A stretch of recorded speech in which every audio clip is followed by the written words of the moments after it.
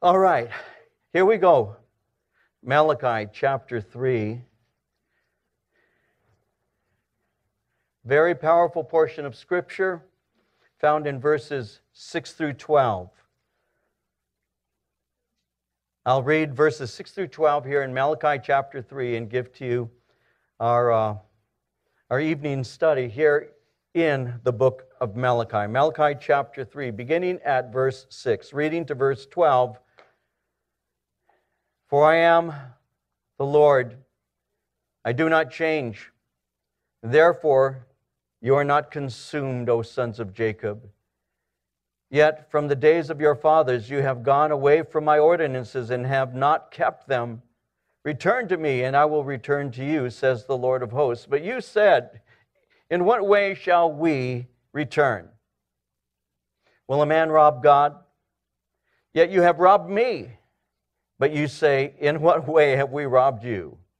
In tithes and offerings? You are cursed with a curse, for you have robbed me, even this whole nation. Bring all the tithes into the storehouse, that there may be food in my house, and prove me now in this, says the Lord of hosts, if I will not open for you the windows of heaven and pour out for you such blessing that there will not be room enough to receive it. And I will rebuke the devourer for your sakes, so that he will not destroy the fruit of your ground, nor shall the vine fail to bear fruit for you in the field, says the Lord of hosts. And all nations will call you blessed, for you will be a delightful land, says the Lord of hosts. And so that tells me you didn't read ahead, because we're talking about giving tonight.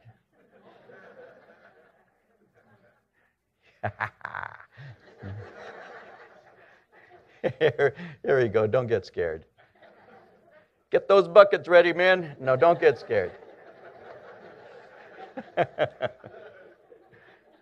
So here we go. Let's begin by saying this. Let me remind you of some things as we've been going through Malachi. Throughout the book, God has had a running argument against the nation of Israel. From the very first chapter, the Lord has been revealing the sins of Israel and how they have rejected Him. So a pattern has been established.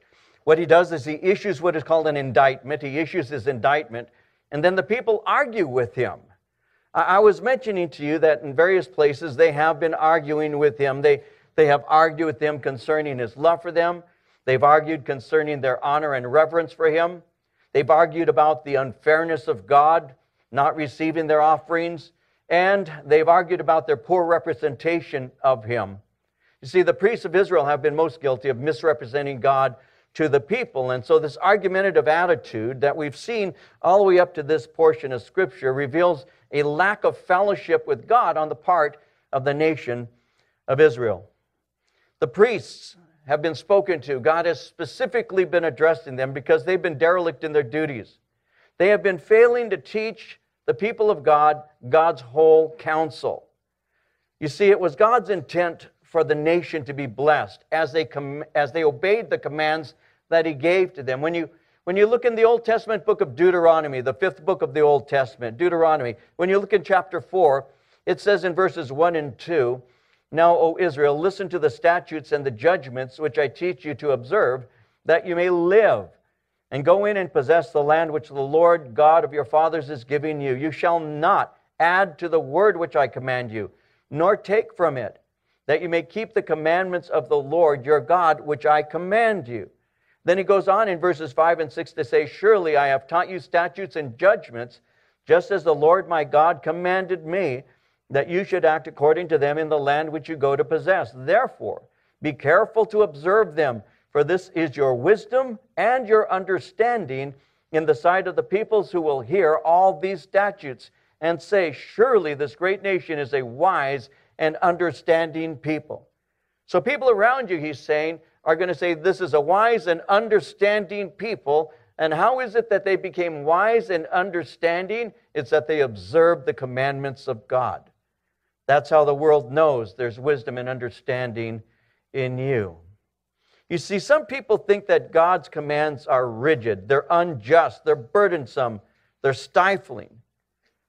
But in reality, God's commands were intended to produce blessings for the people. God in Deuteronomy 5, continuing, went on in verse 29 to say it like this. He said, "Oh, that they had such a heart in them, that they would fear me and always keep all my commandments, that it might be well with them and with their children forever." That they would obey me, so that they would be blessed. And not only would they be blessed, oh, that they had such a heart in them that they would obey, and their children could be blessed alongside of them. God's word is intended to bring life to us. They're not burdensome. His commands are not irksome to us or grievous to us. They're intended to be obeyed that we might be blessed. So our attitude toward God's commands, we will reveal in a New Testament sense, will reveal something about our Christian faith. In 1 John, in chapter 5, verse 3, John said, "This is the love of God, that we keep His commandments, and His commandments are not burdensome." So when you're reading the Word of God and it says, "Thou shalt" or "Thou shalt not," and you say, "Oh, what a bummer," that really shows where our hearts are with the Lord. Because you say, "Oh man, that is grievous, that is burdensome." And He says, "No, they're not. They're intended to bless you. Oh, that you had such a heart in you that you would obey them. Not only would you be blessed, but your children will be blessed alongside of you." You see, by not being taught the Word of God properly, the people of Israel have been misled. The people have misled the people. The priests have misled the people. They've led them to live contrary to the commandments of God. We had seen it in chapter 2, in verse 8, where He had said, "You have departed from the way. You have caused many to stumble at the law. You have corrupted the covenant of Levi, says the Lord of hosts." And so you've caused people to stumble by misleading them and not teaching them the right way. See, God's word ran contrary to their opinions, so they didn't believe Him when confronted by Malachi. And the questioning reveals their heart. They truly do not regard the Lord. And so as we enter into this passage here, Malachi continues bringing charges against the nation of Israel. Notice how he begins in verse 6 of chapter 3, when he says, "I am the Lord, I do not change. Therefore you are not consumed, O sons of Jacob. I am the Lord, I do not change." I do not change speaks of God being constant, His constancy. The fact that He doesn't change, He's not fickle, results in our ability to trust the one who does not change. Someone wrote, "God is unchangeable in His nature, perfections, purposes, promises, and gifts. He, being holy, cannot turn to that which is evil, nor can He, who is the fountain of light, be the cause of darkness." He does not change. You see, Scripture is very clear concerning the fact that God does not change. In the book of Ezekiel, in the Old Testament book of Ezekiel, for example, chapter 24, verse 14, we read, "I am the Lord, I have spoken, it shall come to pass. I will do it. I will not go back. I will not spare. I will not relent. According to your ways and your deeds, you will be judged, declares the Lord." God. Numbers 23:19, "God is not a man that He should lie, nor a son of man that He should change His mind. Does He speak and then not act? Does He promise and not fulfill?" 1 Samuel 15:29, "Also the glory of Israel will not lie or have regret, for He's not a man that He should have regret." New Testament, James 1:17, "Every good gift and every perfect gift is from above, and comes down from the Father of lights, with whom there's no variation or shadow of turning. I am the Lord," He says, "I do not change." And so God had made a promise to Israel. He had promised that He would be their God and that they would be His people. Again, in the Old Testament book of Leviticus, in chapter 26, verse 12, He said, "I will walk among you and be your God. You shall be my people." The Old Testament prophet Jeremiah, in chapter 7, verse 23, said it like this, "This is what I commanded them, saying, obey my voice, and I will be your God. You shall be my people. Walk in all the ways that I have commanded you, that it may be well with you." So God's desire is to bless, and He does not change. He is not subject to change. His plans are going to continue to be fulfilled as He desires to be a blessing God to the nation of Israel. So, because God is merciful, Israel has been spared extinction. You see, they had been in Babylonian captivity. They could have been lost forever, but they weren't. If you look around today, it's easy to prove that. If you look around today, just look for some of the Old Testament people that you read about in the Old Testament, the Jebusites, the Canaanites, the Perizzites, Hivites, Amorites.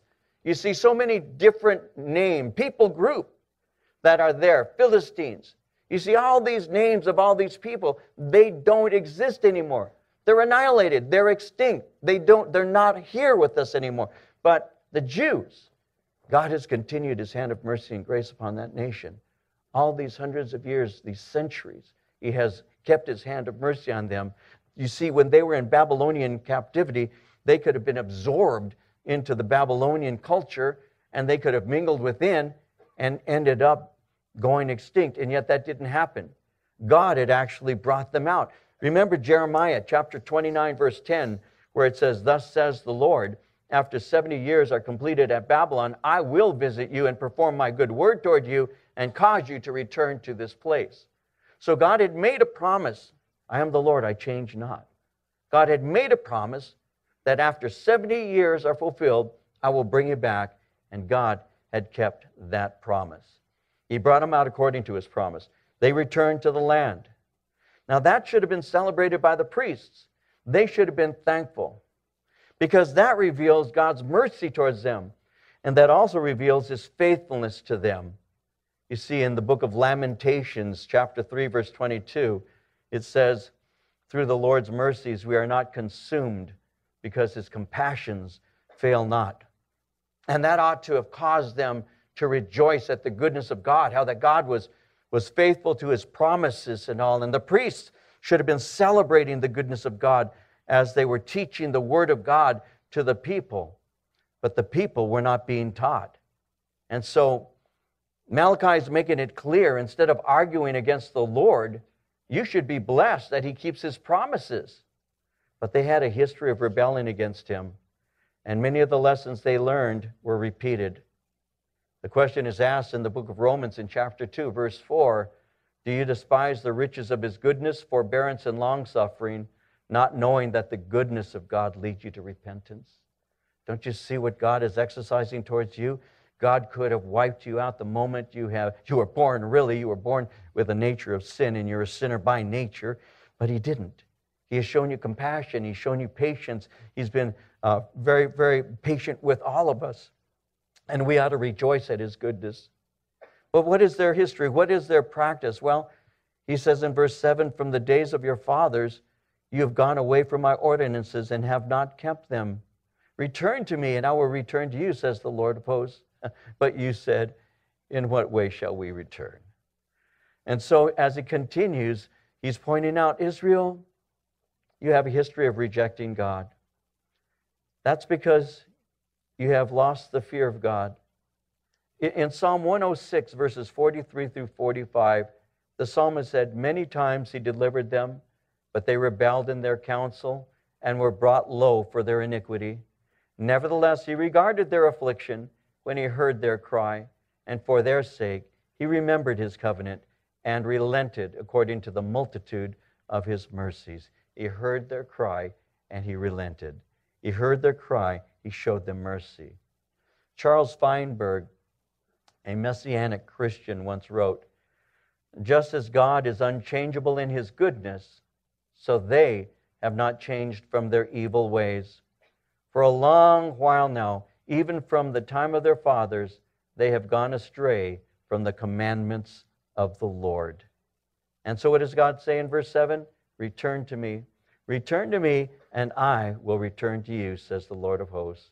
What is that? Well, that's a call for repentance. He's saying, return to me, repent from your sin, evil ways, and return to fellowship with me. What this is an invitation. He's extending an invitation that is fueled by love, mercy, and grace. In Isaiah, in chapter 55, verses 6 and 7, we read, "Seek the Lord while He may be found. Call upon Him while He is near. Let the wicked forsake his way, and the unrighteous man his thoughts.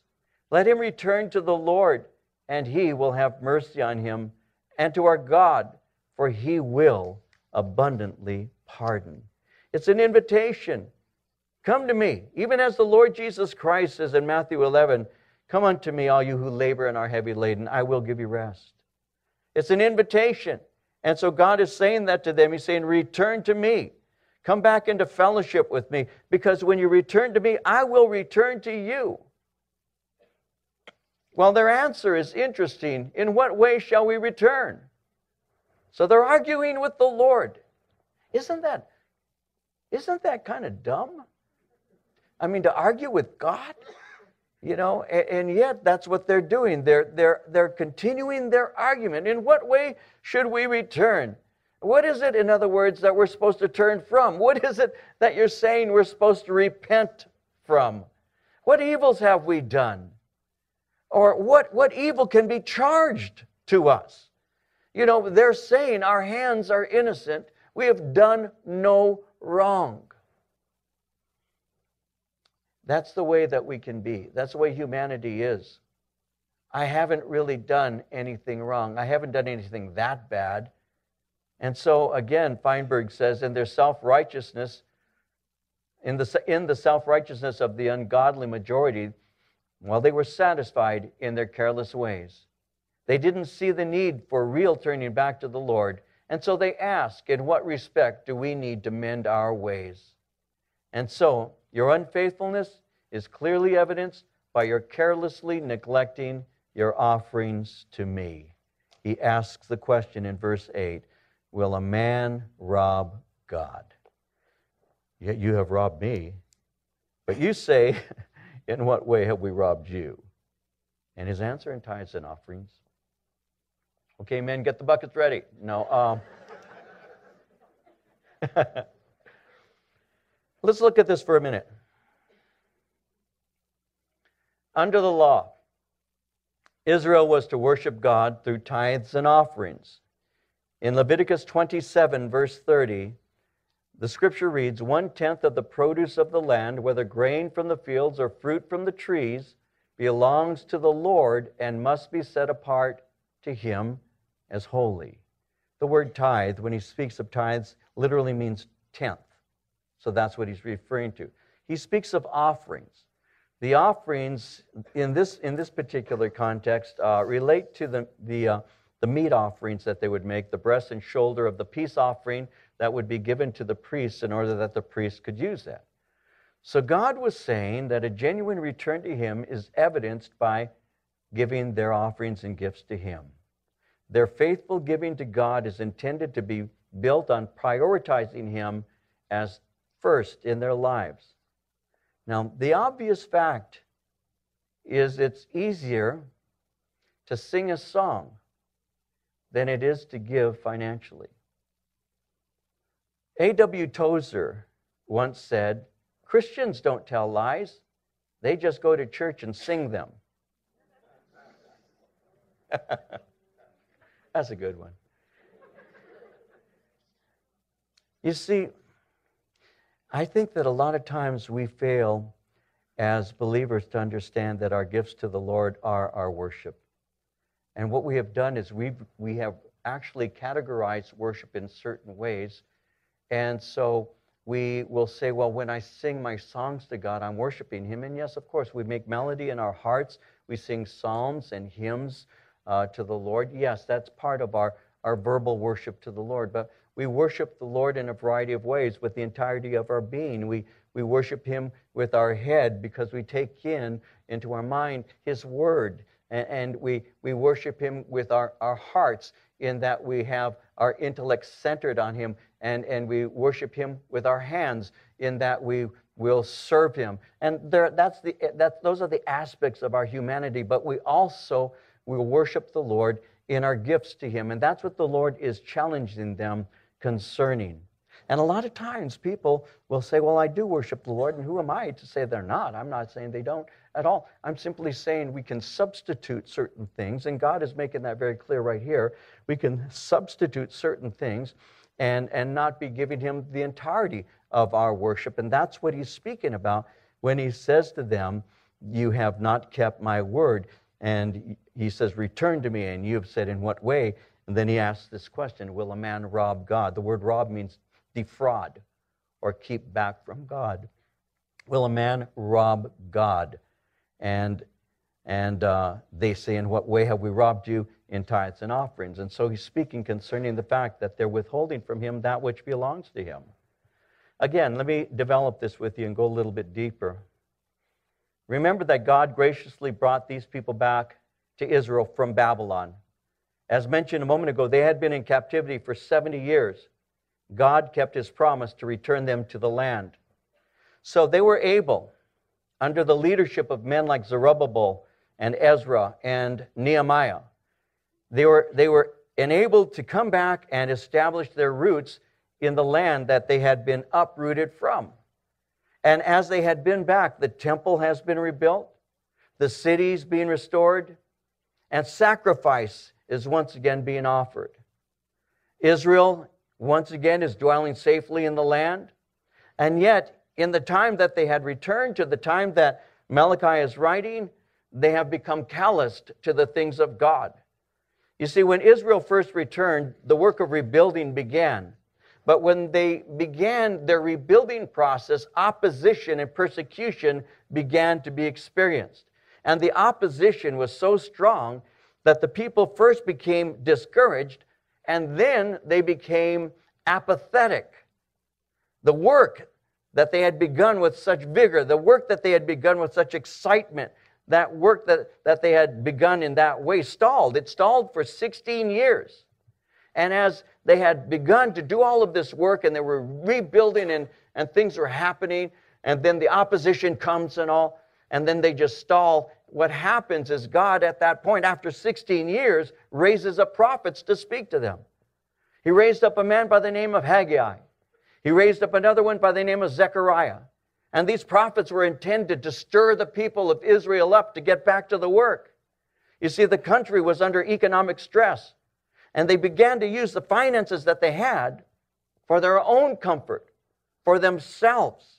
And they began to withhold from the Lord what belonged to Him. And they began to say amongst themselves, well, you know, it just isn't time to finish building the temple. So they even developed an argument as to why it was okay to take what was belonging to God and use it for themselves. And so when you read Haggai in chapter 1, let me read it to you in verses 4 through 11. This is what is said. Is it time for you yourselves to dwell in your paneled houses, and this temple to lie in ruins? Now therefore, thus says the Lord of hosts, consider your ways. You have sown much and bring in little. You eat, but you don't have enough. You drink, but you are not filled with drink. You clothe yourselves, but no one's warm. He who earns wages to put them in a bag with holes. Thus says the Lord of hosts, consider your ways. Go up to the mountains and bring wood and build the temple, that I may take pleasure in it and be glorified, says the Lord. You looked for much, but indeed it came to little. And when you brought it home, I blew it away. Why, says the Lord of hosts? Because of my house that is in ruins, while every one of you runs to his own house.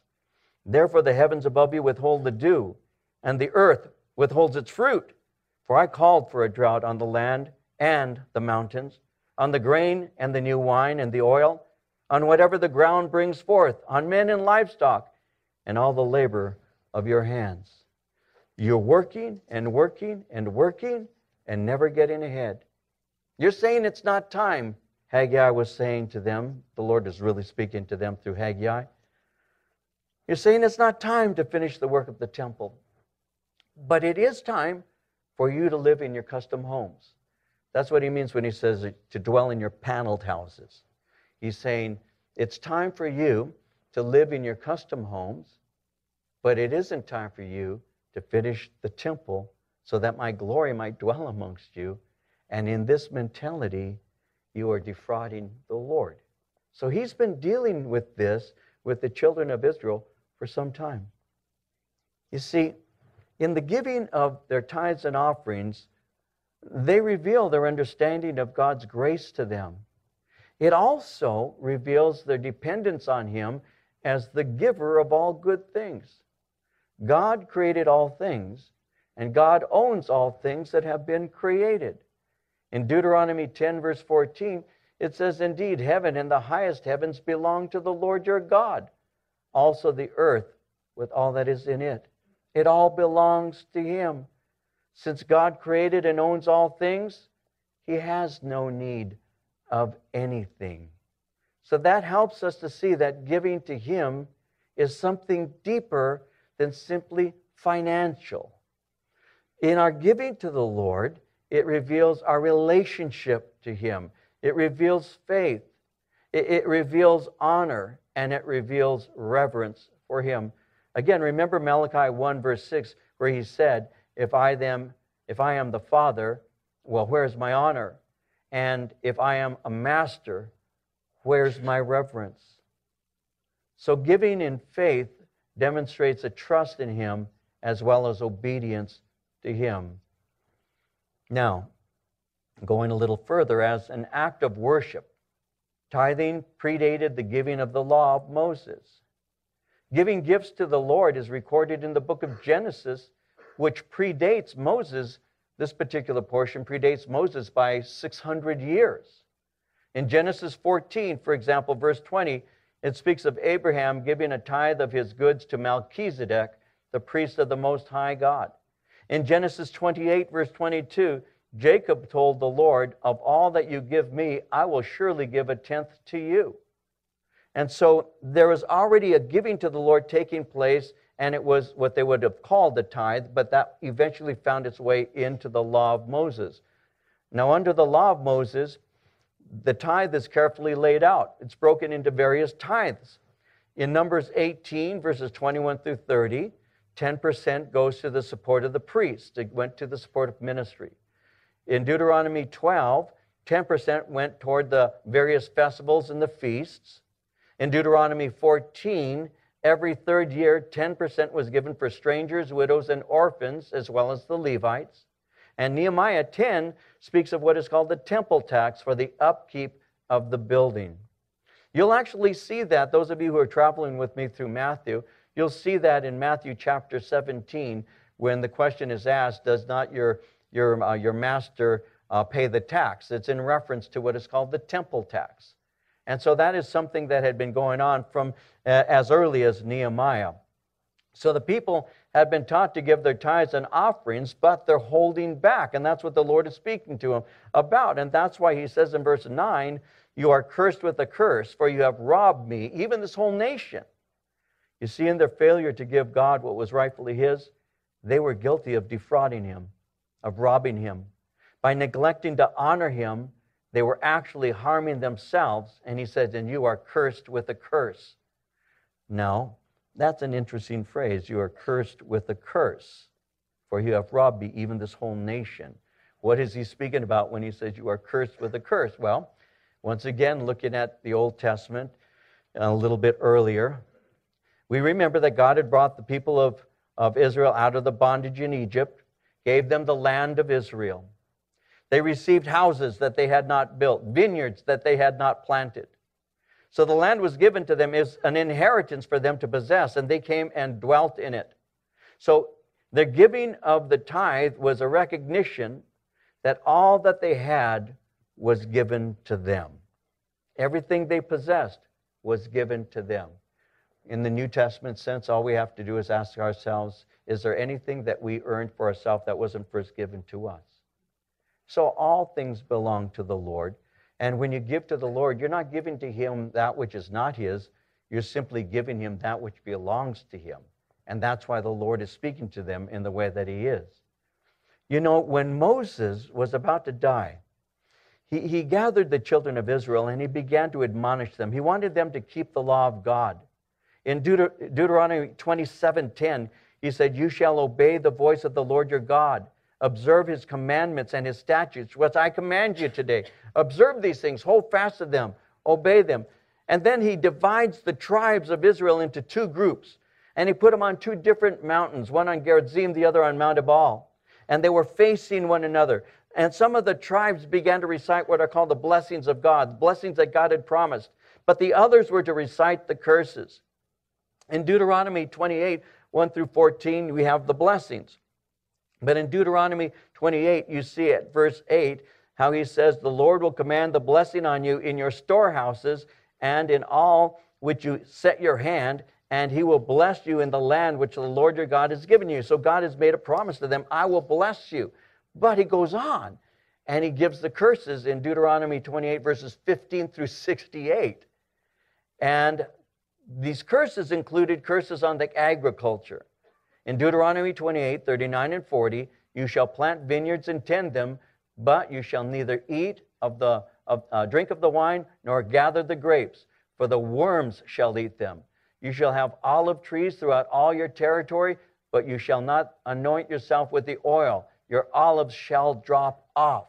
And that's what the Lord is speaking of here when he said, you are cursed with a curse, for you have robbed me.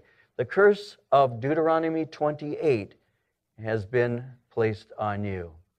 So, in robbing God, they are not being blessed, and they're not being generously cared for as he intended. They were receiving the promise that God had given in that they were cursed with a curse. Now, it's not hopeless. Malachi gives them a pathway of blessing. He says, return to God, obey him as he commanded. He will bless you abundantly.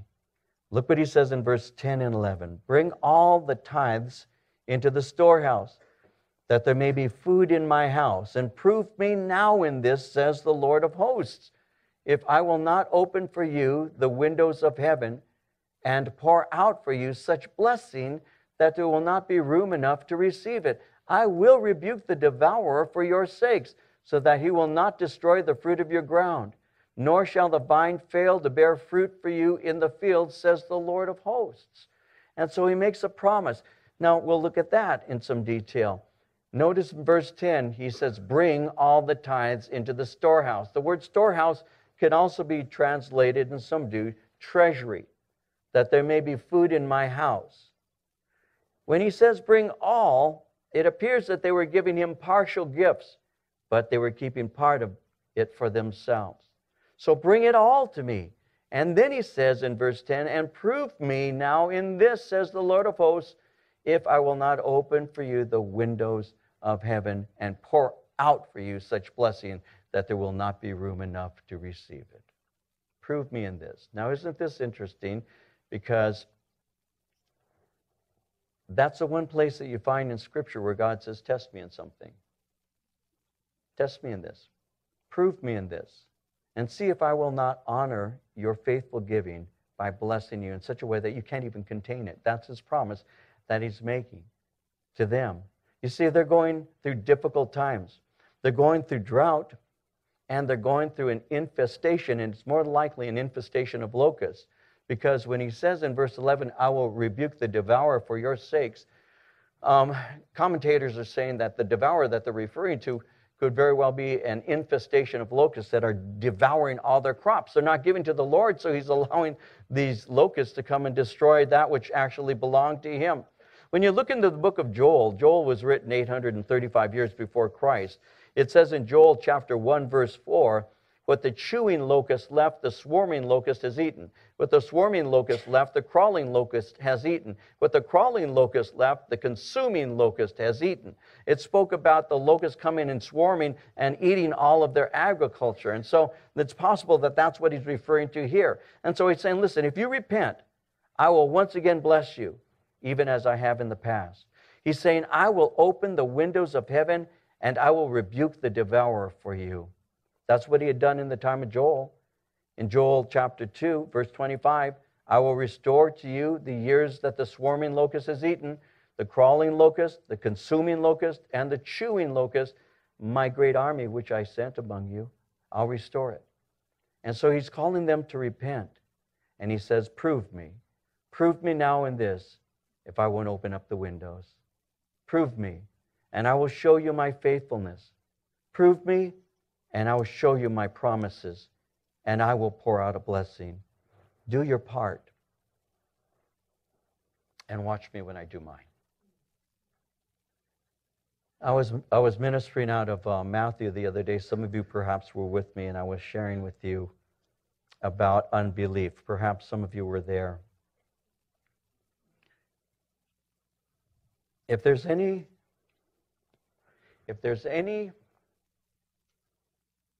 tangible expression of my faith to the Lord, one of the most tangible expressions of my faith to the Lord, and one of those expressions that really requires faith, and what would keep me from doing it would be unbelief, as I was mentioning the other day. And remember, I was sharing with you that he did not many mighty works there because people wouldn't come to Jesus because of the sin of unbelief.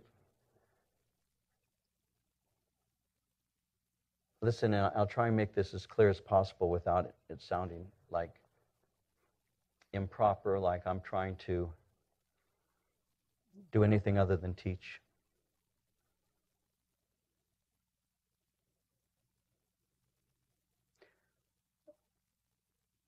I really believe that a man's heart and his wallet have a chain. The wallet is stuck to the heart.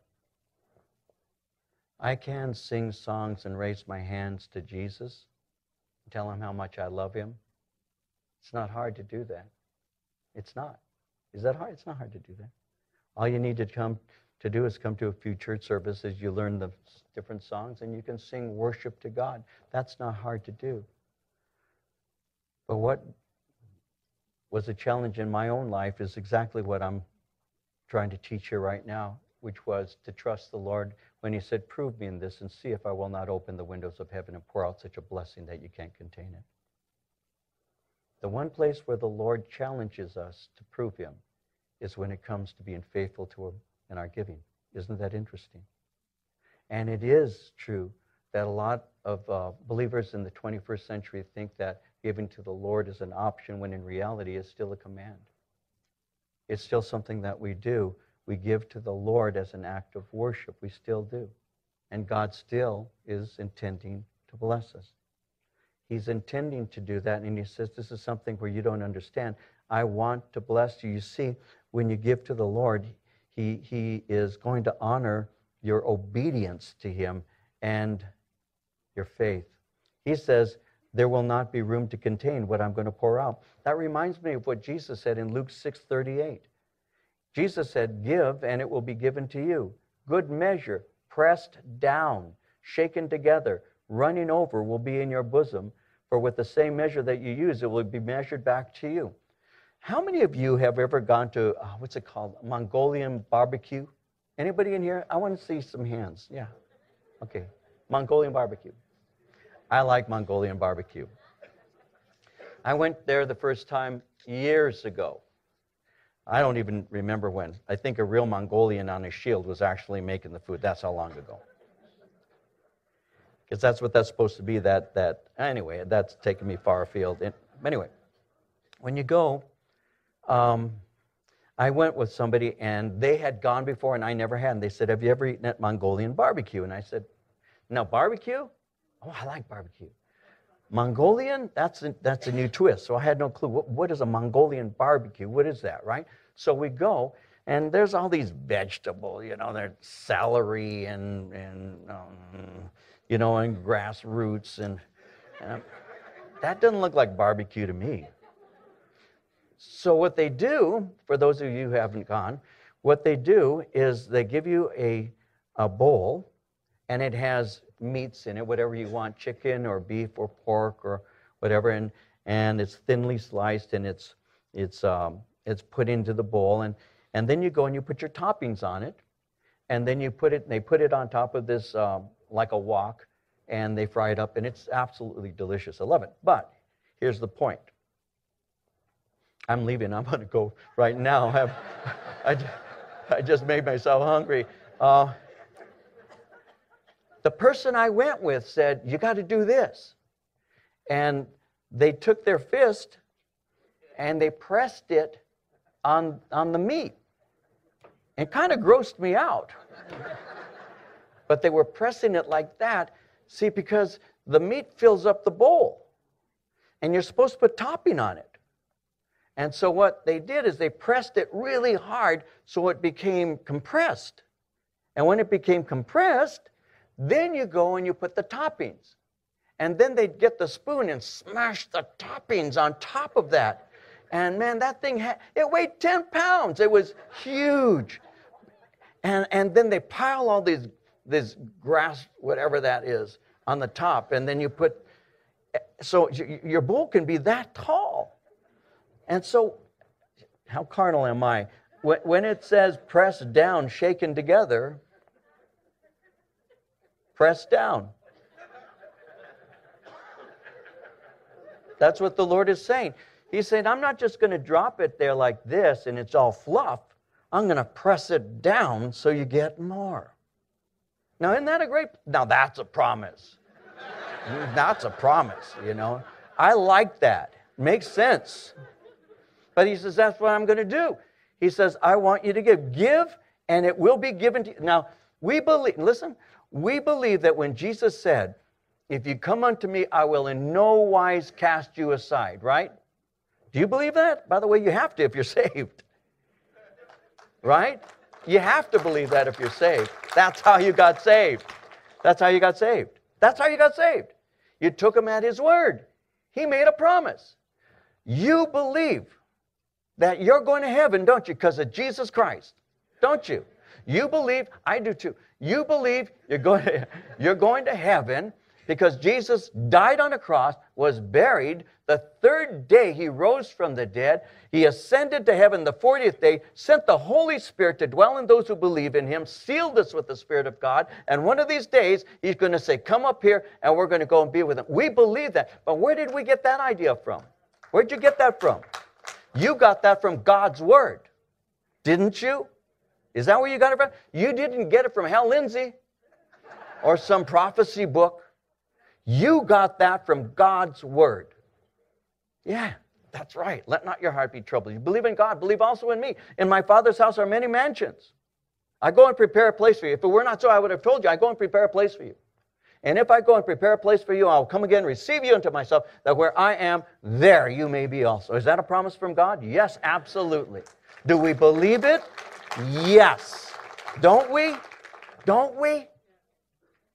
Behold, we shall not all sleep, but we shall be changed in a moment, in the twinkling of an eye. Right? Bang, we're going to be with the Lord. We believe that. Or at least we should. I believe that Jesus told me the truth. Do you? Do you believe that? Well, I think we do. Do you believe, though, when he says, give and it will be given to you? Not everybody does. Not everybody does. That's where it becomes sticky. That's where the wallet gets hung up in the back pocket. Well, you know, he understands. Right? He understands. He's saying, I want to bless you. Just as sure as heaven is yours, my blessings are yours. I will press it down and it'll run over. It will. Do you believe that? The answer, I would say a high percentage of Christians say, that's where it gets real. Because I want to take a vacation. Right? Because I want to go on a trip. Because I got to... And that's where it gets sticky. And what am I doing? And I'm not saying this to you. Please don't take this personally, unless God says to.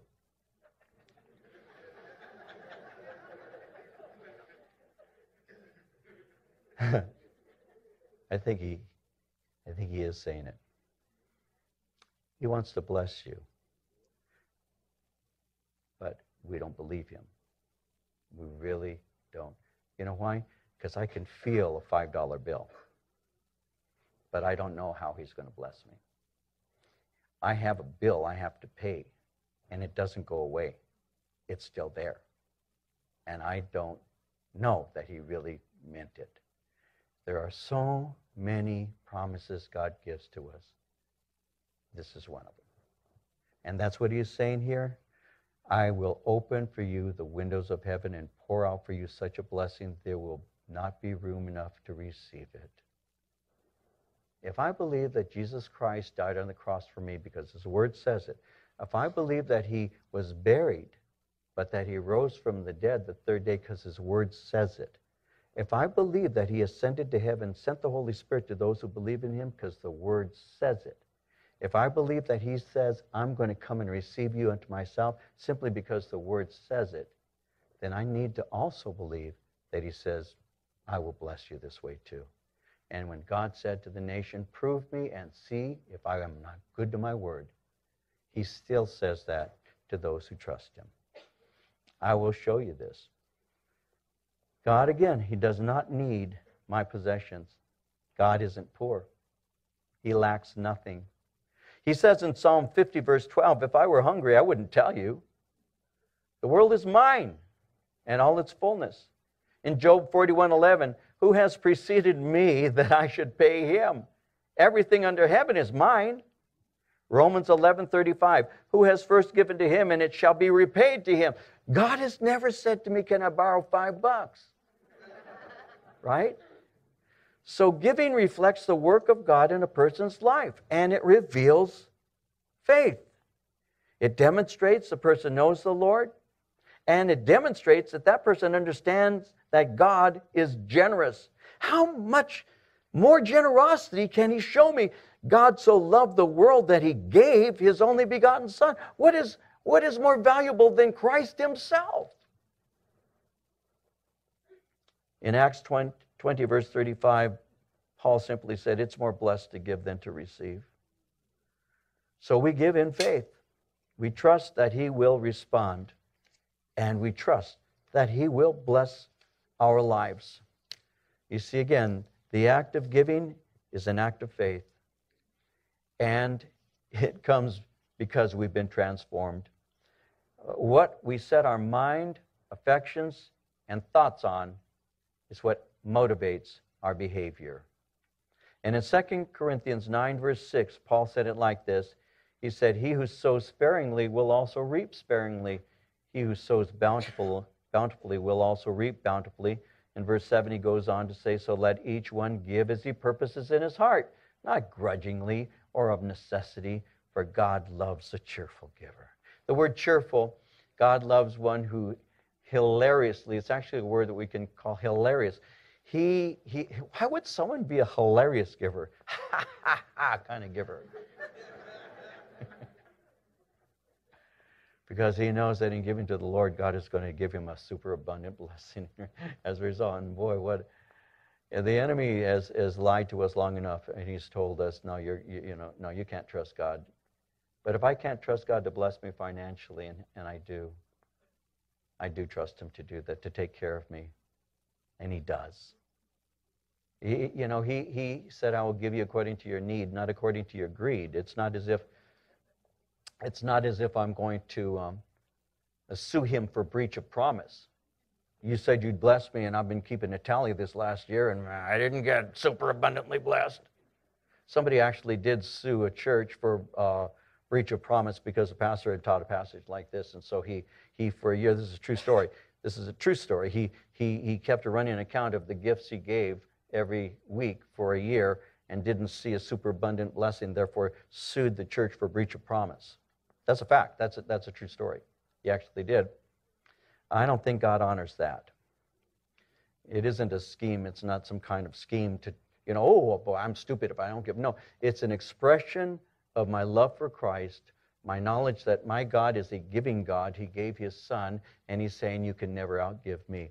That's faith, and I don't want to be stuck in unbelief. I want to see the Lord provide because he promised to do, and he does, and he does. When we moved into this property here years ago now, I didn't know this. We didn't receive offerings at that time. I didn't know this, and I don't even know how it was that I didn't know this. It simply wasn't communicated to me. But after the fact it was, and that was, we didn't receive offerings. Our church was a third the size that it is now. And it was contingent, our moving in was contingent on us having over $100,000 that we didn't have. And we didn't receive offerings. And without me even knowing, I never came out and said a word I wish I could give you the exact, it's been over 20 years now, but it was in a 3-week period, the offerings that we didn't, again, we didn't have the buckets passed. At that time, we had agape boxes.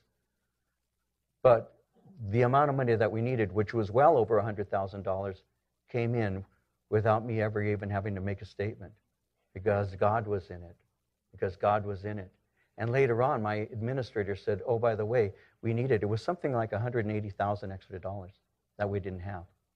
That's a lot of money, especially when you're looking back into like 1990, 91, or whenever it was we moved in here. It's a lot of money. And I didn't even know, you know what? My God shall supply. My God shall supply. And He puts it on the heart of people to do the work.